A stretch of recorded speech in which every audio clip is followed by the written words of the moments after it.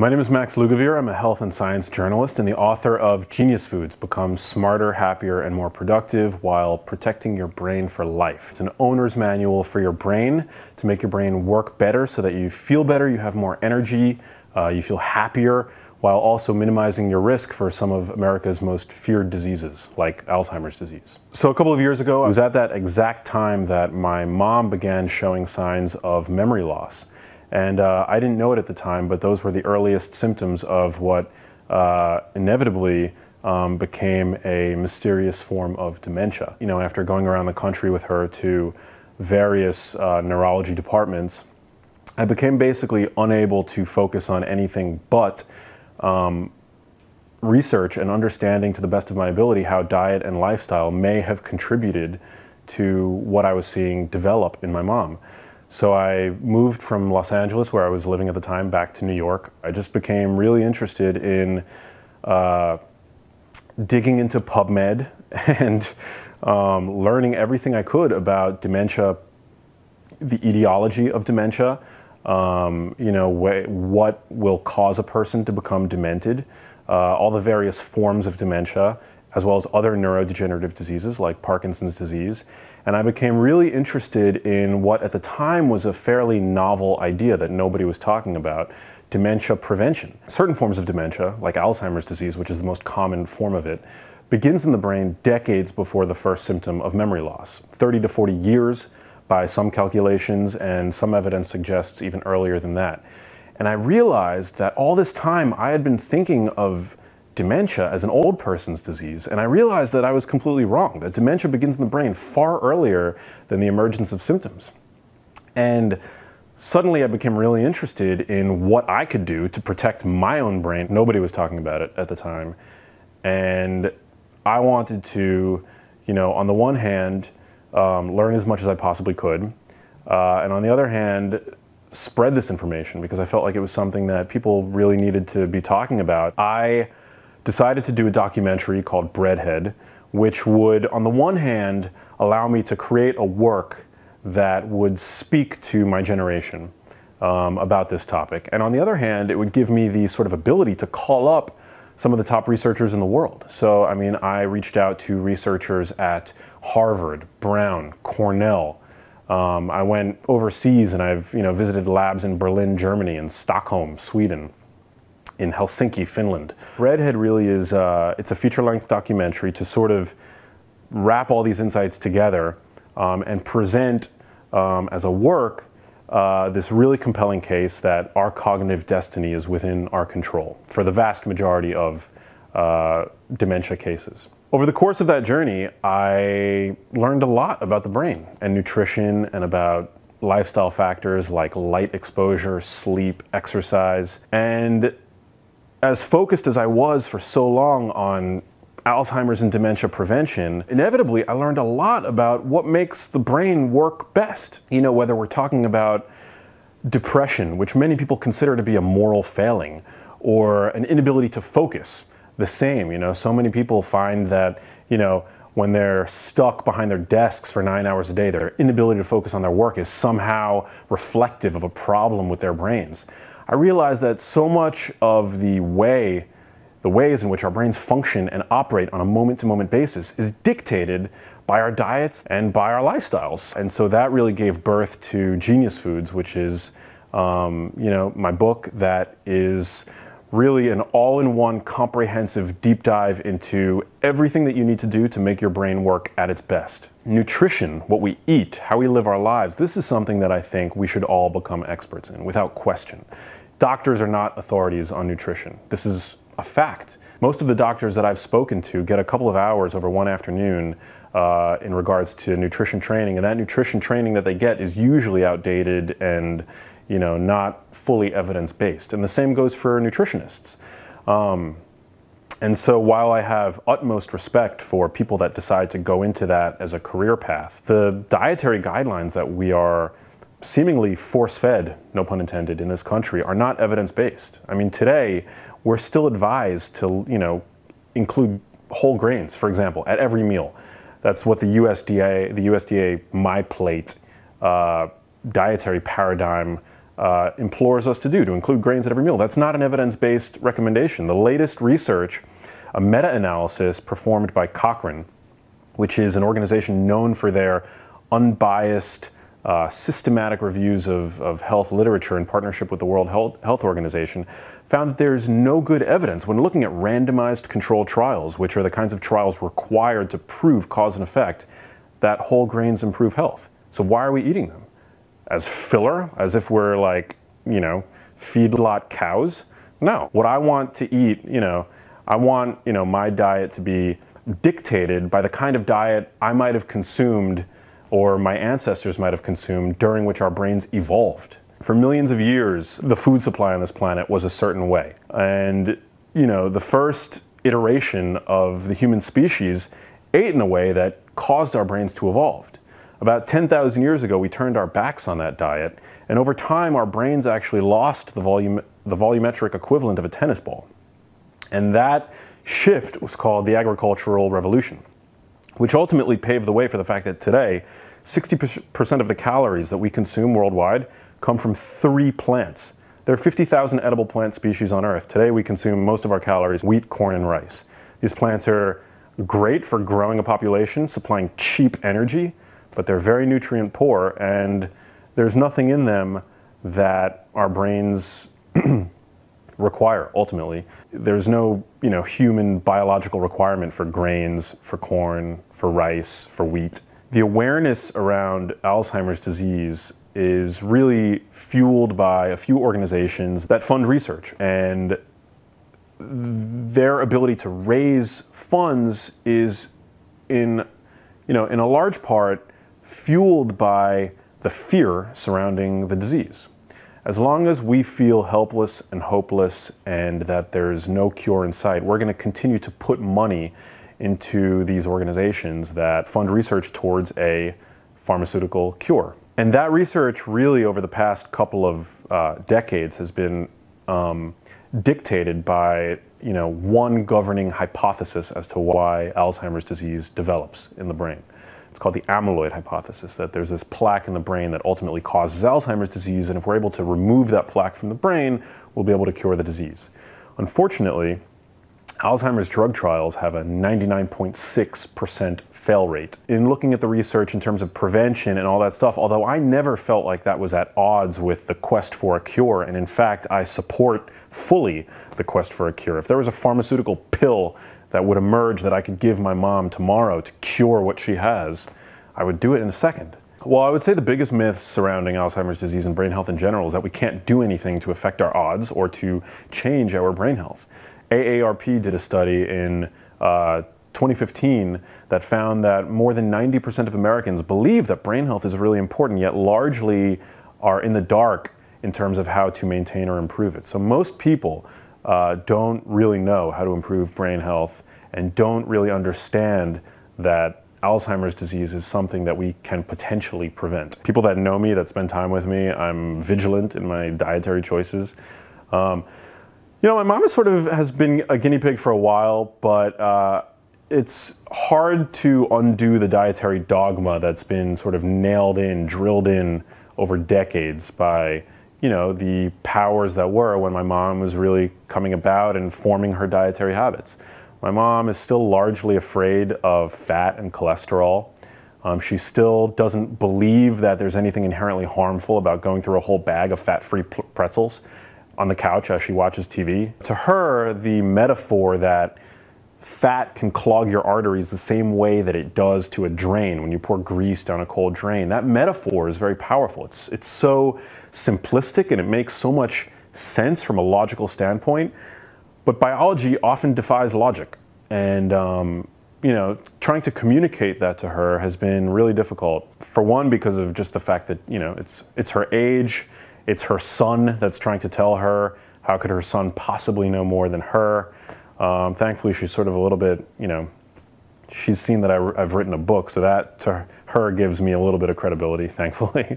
But yeah, it's also, she has dementia, so it's hard for her to make those choices for herself. And she has, for 8 hours a day, a home health aide And, you know, that aide is untrained when it comes to nutrition. So she's doing much better dietarily now, and she's been pretty stable. Thank God. I think probably the most impactful thing that one can do is practice a variety of different types of exercise. You know, aerobic exercise doesn't have to be done in the gym. I try to imbue my day with as much movement as I can, whether it's taking the stairs when given the opportunity, riding a bicycle whenever I can, or just, you know, picking up the pace as I'm walking through the city. You know, movement is really good in terms of increasing blood flow to the brain, releasing protective growth factors in the brain, like something called BDNF, brain-derived neurotrophic factor, which is sort of called by some to be the miracle grow for the brain. It helps fortify your brain with new brain cells. And in general, what's good for the body is good for the brain. Just moving helps to mobilize fluids throughout the body that don't have their own heart. And, you know, a perfect example of that is the body's lymphatic system. And it was recently found that the body's lymphatic system is directly connected to the brain.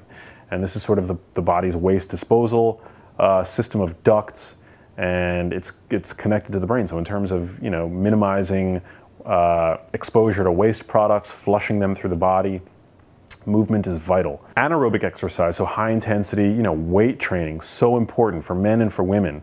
High intensity interval training, really important. It was recently found that in young, healthy people who are already thought to be at their peak cognitive prowess, high-intensity interval training was enough to not only boost cognitive function, but increase the expression of BDNF. So, you know, previously aerobic exercise was really sort of hailed as being the chief way of increasing this protein in the brain. But now we know that, you know, weightlifting, high-intensity interval training is a really efficient way of doing the same thing. Building muscle strength from a hormonal standpoint is one of the best things that you could do to maintain your body's sensitivity to insulin. It also is sort of like increasing your credit limit in terms of giving you more leeway to consume foods that are higher in carbohydrate. Typically, you know, when we consume foods that are high in carbs, those carbs are either going to be burnt off in the moment or they're going to be stored, either in your muscle or your fat tissue. You know, your muscle tissue has a finite storage capacity for glucose, whereas you can store virtually an unlimited amount of fat. So if we're consuming a lot of carbs and we're not active and we don't have, you know, relatively large muscle, or, you know, at least enough for our body size, I mean, that extra glucose is going to get turned into fat. Dietarily, I think, you know, one of the biggest things for me, just in terms of how I eat, has been liberating myself from the notion that we have to eat every 3 to 4 hours per day. I became interested in fitness and in health at a time when the guiding philosophy was that to stoke the metabolic flame, you had to sort of eat, you know, every 3 hours. Protein, carbs, fat. Metabolic chamber studies, which is when people basically get told to live in a room that measures their calorie expenditure, has found that whether we're eating, you know, 3 to 4 meals throughout the day, or we concentrate those meals into 2 or 3, or even 1, you know, there's very little metabolic difference, if any. That's been very liberating. And it also reduces decision fatigue. You know, if we're trying to eat really healthily 6 times a day, that becomes really hard, you know, whereas if we get to basically decide our meals twice a day or 3 times a day, you know, it reduces that fatigue. It makes shopping a lot easier. And I think for people living in the real world, I mean, that's a non-trivial benefit of eating fewer meals. The same diet that's going to put you at increased risk for depression and make you more depressed and more anxious. This is not just about correlation. This is about actual research showing that, you know, eating a crappy diet actually affects the way that you think. That's also the same diet that seems to accelerate brain aging and accelerate plaque deposition, the same plaque that's related to Alzheimer's disease and Parkinson's disease. It's one human diet. It's not, you know, a diet for the heart, you know, that's different from a diet for the brain. There are certain nutrients that are, you know, studied to be very powerful in regard to brain function, and we highlight those in the book. But in terms of like the whole foods that promote a healthy brain, an optimal brain, those foods are also going to make your heart kick more ass day to day. They're also the foods that are going to, you know, reduce indigestion and, you know, make sure that the microbiota, the 30 million, trillion rather, microbes that live in your large intestine are kept happy. When it comes to Alzheimer's prevention, it's not about just one food. There's not a single food that's going to prevent Alzheimer's disease for you, but it's about the diet. It's about, you know, what you're eating day to day, how you're living day to day. But in terms of specific foods that are powerful brain boosters, I mean, let's take avocados. I think it's funny that avocados are shaped like a bomb, if you think about it, because I consider avocados as being the perfect food to drop a bomb on inflammation and oxidative stress. They're also packed with really important carotenoids, which are pigments. In the case of avocado, it's lutein and zeaxanthin, which have been shown to actually boost processing speed in the brain and make your brain cells work more efficiently.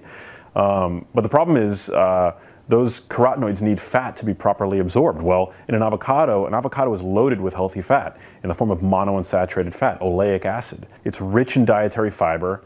It's packed with potassium.